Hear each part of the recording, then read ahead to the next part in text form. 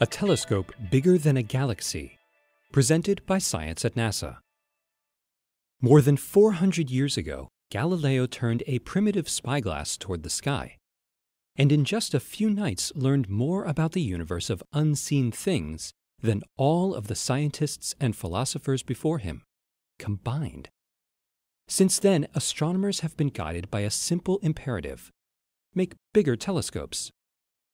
As the 21st century unfolds, the power of optics has grown a millionfold. Telescopes cap the highest mountains, sprawl across deserts, fill valleys, and even fly through space. These modern giants provide crystal-clear views of stars and galaxies billions of light-years farther away than anything Galileo ever saw.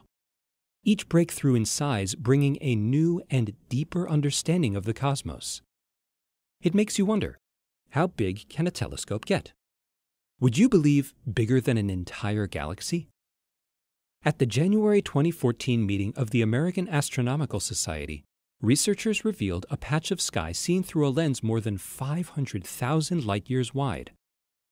The lens is actually a massive cluster of galaxies known as Abell 2744. As predicted by Einstein's theory of general relativity, the mass of the cluster warps the fabric of space around it. Starlight passing by is bent and images are magnified, much like an ordinary lens except on a vastly larger scale. Lately, the Hubble Space Telescope, along with the Spitzer Space Telescope and the Chandra X-ray Observatory, has been looking through this gravitational lens as part of a program called Frontier Fields. Frontier Fields aims to explore the first billion years of the universe's history, says Matt Mountain from the Space Telescope Institute in Baltimore, Maryland. The question is, can we use Hubble's exquisite image quality and Einstein's theory of general relativity to search for the first galaxies?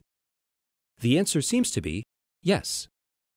At the AAS meeting, an international team led by astronomers from the Instituto de Astrofísica de Canarias and La Laguna University discussed Hubble and Spitzer observations of the Abell 2744 cluster.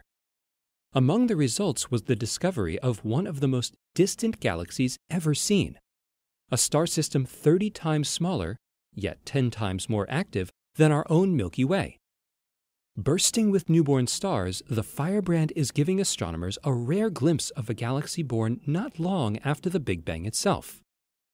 Overall, the Hubble exposure of Abell 2744 revealed almost 3,000 distant galaxies, magnified as much as 10 to 20 times brighter than they would normally appear.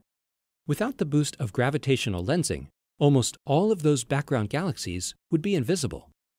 Abell 2744 is just the beginning. The Frontier Fields program is targeting 6 galaxy clusters as gravitational lenses. Together, they form an array of mighty telescopes capable of probing the heavens as never before. Galileo, eat your heart out. For more news from Frontier Fields and the edge of the universe, stay tuned to science.nasa.gov.